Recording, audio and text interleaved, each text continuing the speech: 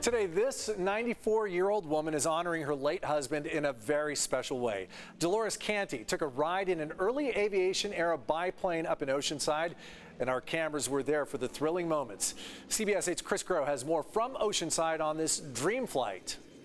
And look, for some, the quest for that thrill sort of dims with age, but not for Dolores Canti. She still has the need for speed, especially when it was a chance to honor her late husband. And while there was a slight weather delay today here in Oceanside, everything took off without a hitch. Dolores was up in the air just 20 or so minutes after 10. And at the age of 94, she flew for 20 minutes, 1,000 feet up in the sky in an open-air cockpit.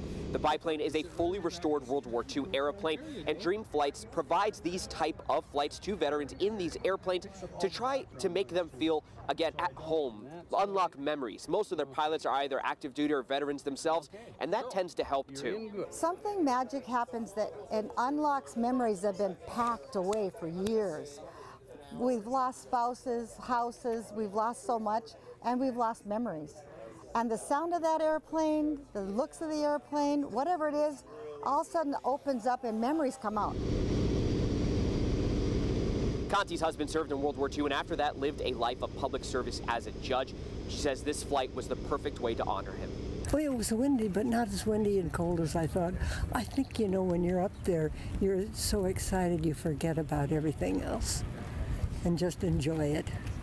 So it wasn't that windy at all. And Canti wasn't the only one to go up in the plane today. In fact, there were a couple of veterans, senior veterans from La Costa Glen, the retirement community, that took a ride. Reporting in Oceanside, I'm Chris Grow for CBS 8.